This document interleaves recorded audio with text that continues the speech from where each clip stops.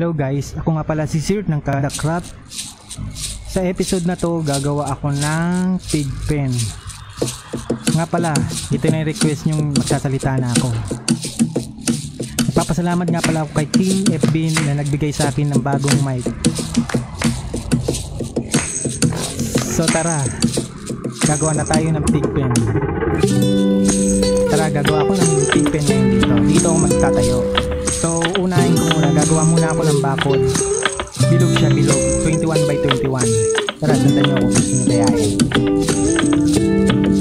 Gagawa muna akong 7 linya dito 2, 3, 4, 5, 6, 7. Next tatlo, 1, 2, 3. Tapos 4 na dalawa naman, 1, 2, 3, 4. Then next sarap dito, dalawa, 1, 2. Then ito ulit, 1, 2, 3, 4, 5, 6, 7. Yan, gagayan nyo lang to hanggang maging bilog. Wait lang ha.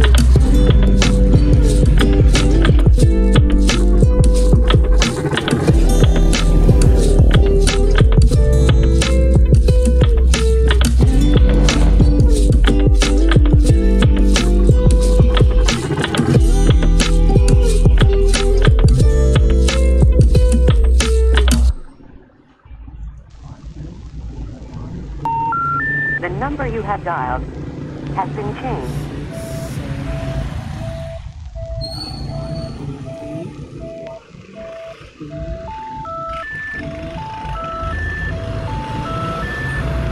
Ito, edi bilog na. Bilog na, bakod na to, bakod. So next, gagawa naman ako sa gitna ng isang bahay naman. Wait lang ha. So gagawa na ako ng bahay ng baboy. Gagawa muna ako ng pilar. So sundan nyo lang gagawin ko ha.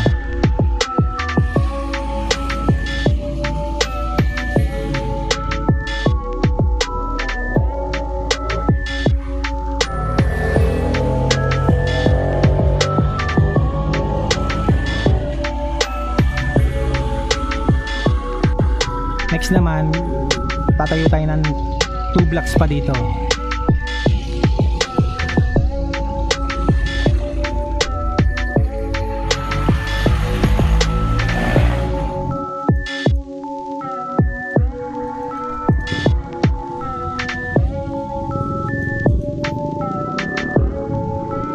Next naman sa taas.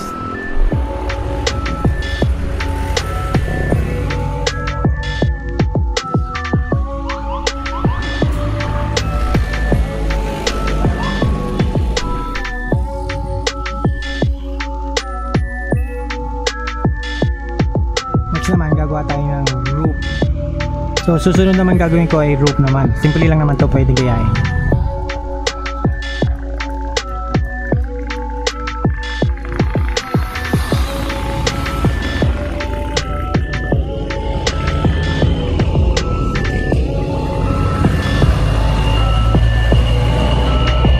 Ganyan lang kasimple, pero gagawa rin tayo sa taas, siyempre.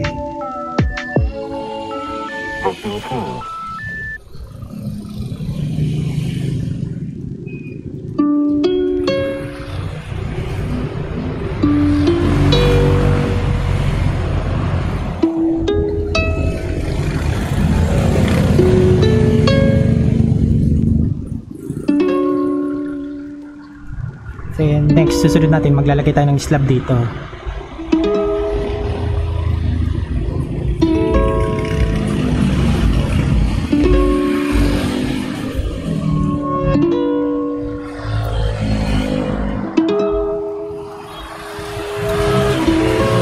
Tapos tatakpan natin ito.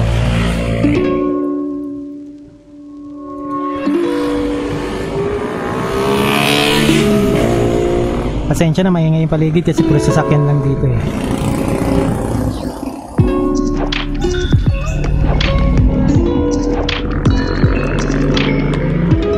So maglalagay tayo dito ng fence, saka fence gate.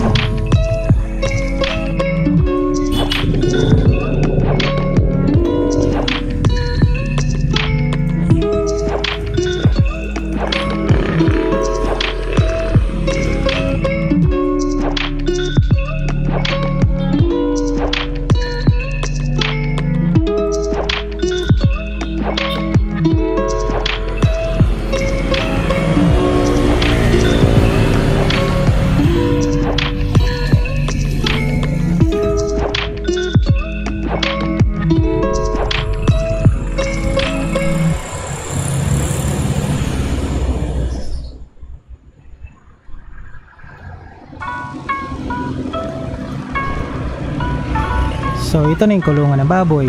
Pero itong lupa na to, gagawin ko siyang puzzle, coarse dirt, alo-alo para maging details yung kulay. Babalik ako na. So ito na, magde-design ako ng lupa. Simple lang naman to eh.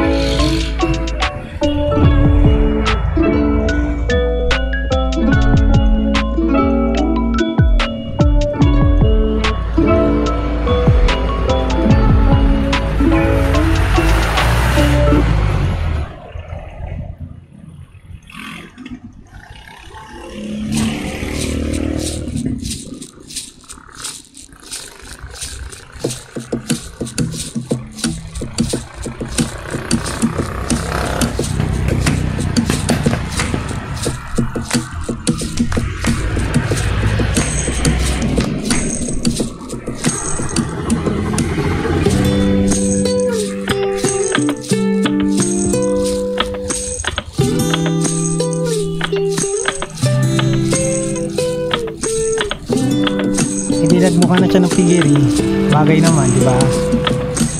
So gagawin ko naman sa bakod naman to. I-designan ko naman to.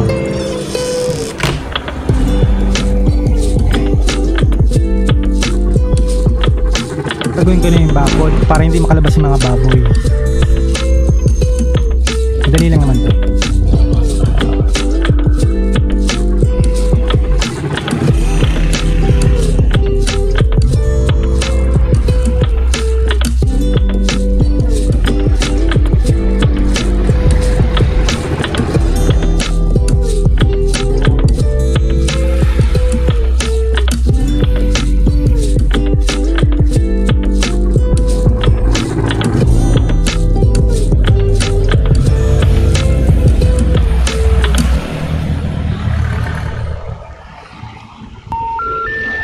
You have dialed has been changed.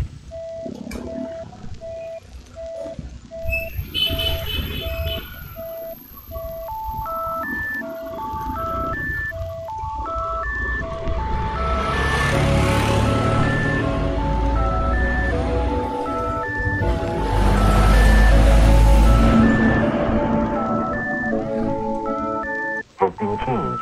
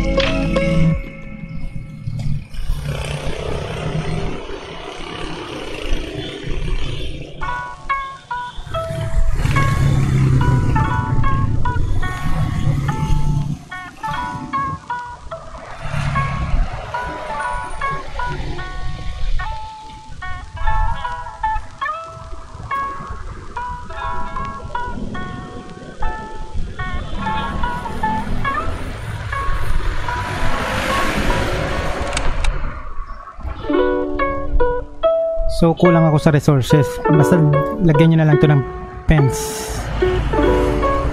Tapos tong mga cobblestone ko, papalitan ko to ng mga andesite o kung ano mang magandang pang details dito. So hindi ko na gagawin kasi hindi ko na papakita sa video. So hanggang dito na lang yung pag-build ko. So hanggang dito na lang ang video to. So nagpapasalamat nga pala ako sa lahat ng mga nanonood ng mga videos ko mula nung hindi pa ako nagsasalita. So now nagsasalita na ako. So shoutout nga pala kila Jimbay Sainal, LJ Gaming, Kangkong TV at kay Glyza Pabalin. So hanggang dito na lang. Kita-kits sa susunod na video. Huwag kalimutan mag-subscribe, mag-comment at kiklik ang notification bell. Paalam!